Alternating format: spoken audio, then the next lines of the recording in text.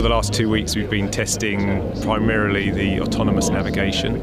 So that's the ability for the rover to autonomously understand where it is in the landscape and navigate around by itself, because obviously on planetary bodies you don't have any GPS or anything.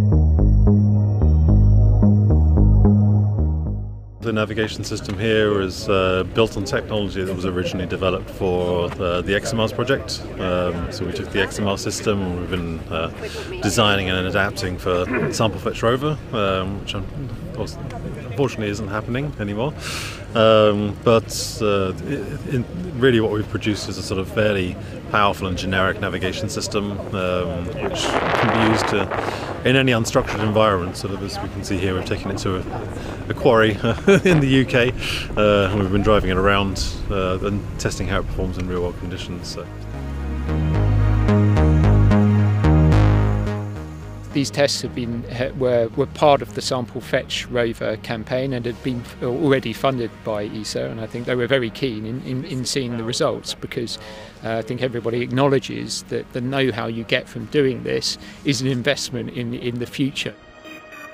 So Sample Fetch Rover, in contrast to ExoMars, when Sample Fetch Rover, it was going to be deposited on the surface of Mars, and it needed to go very quickly to go pick up the samples and get back to the lander.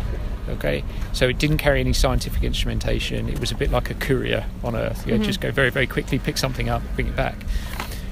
They had these wheels, these flexible wheels that kind of conform to the surface rather than climb over it, and that gave that was done because it was felt it would give it better ability to overcome some of the terrains and some of the obstacles that Sample Fetch Rover would come across on the surface of Mars. And they trace their heritage all the way back to the lunar rovers that we used on the Apollo program.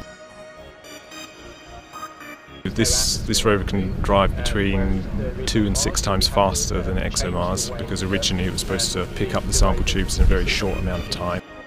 I think it is faster than Perseverance and Curiosity as well, because it was a fetch rover, so it was supposed to go quickly and pick up these pieces. So again, I think it's about twice as fast as Perseverance. We've been extremely happy how it's been performing in this fake Mars. So we've tried to make it as Mars-like as possible for sort of scattering rocks throughout and making sure that the environment it encounters is full of interesting obstacles.